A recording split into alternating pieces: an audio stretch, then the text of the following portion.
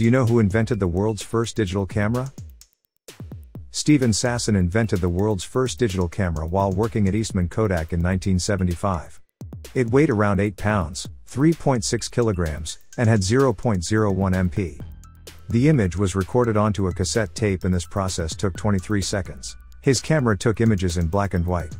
As he set out on his design project, what he envisioned for the future was a camera without mechanical moving parts. Sasson's patent claimed an arrangement that allowed the CCD to be read out quickly into a temporary buffer of random access memory, and then written to storage at the lower speed of the storage device. Essentially, all modern digital cameras still use such an arrangement.